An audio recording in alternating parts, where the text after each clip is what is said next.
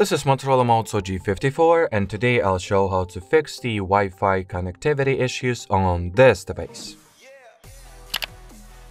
So the thing that will deal and correct most of the Wi-Fi errors, such as limited connection, your clock is behind, or your connection is not private, is correctly and righteously set date and time, which you can do by going into Settings, System, Date and Time, and enable this switch, this one, and this one.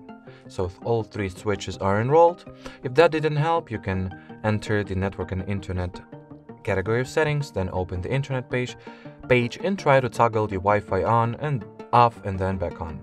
On top of that, you can forget the network you're having issues with, and then reconnect your system to the same network to see if that will help. The final advice that I wanted to share today is that you try to reset your network settings, which you can do by going into General Settings app, then System, Reset Options, Reset Wi-Fi, Mobile and Bluetooth, and here just proceed. So that'll be it for this video. Thanks for watching and bye-bye.